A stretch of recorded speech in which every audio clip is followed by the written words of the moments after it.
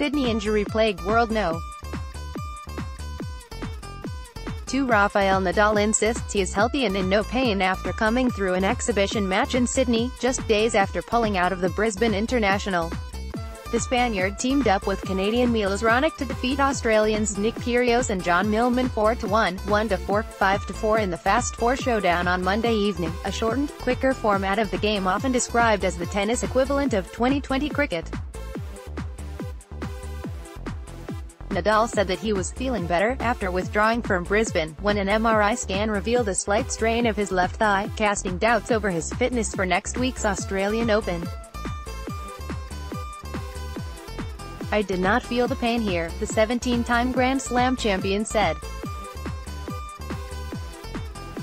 "It was a good start for me, a good comeback to the action in front of a fantastic crowd in Sydney. I really enjoyed playing here.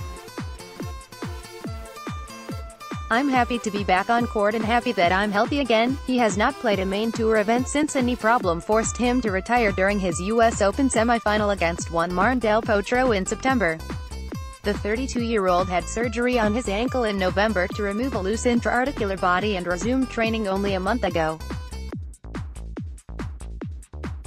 He played the opening round at an exhibition event in Abu Dhabi to start his season, where he lost to South African Kevin Anderson, and had a first-round bye in Brisbane before withdrawing. Asked if he considered himself a genuine title contender in Melbourne despite his injury problems, he replied, "Why not? You can't predict that. Of course, it would be better if I had the chance to play a full tournament in Abu Dhabi and a full tournament in Brisbane, but the big importance is I am feeling good with the ball." He will now head to Melbourne, where he was the champion in 2009, to get in as much practice as possible before the opening Grand Slam of the year begins on Monday. At the Sydney International, World No. 5 Sloane Stephens battled back from the brink of a shock loss to a qualifier yesterday to join 2-time Wimbledon champion Petra Kvitova in the second round.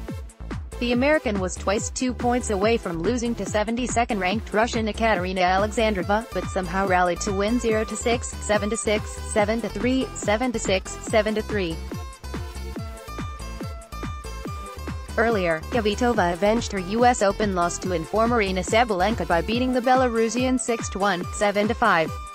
But there was no such joy for 2017 French Open winner Jelena Ostapenko, who lost 6-3, 6-3 to Australia's Ashley Barty. Agence France Presse.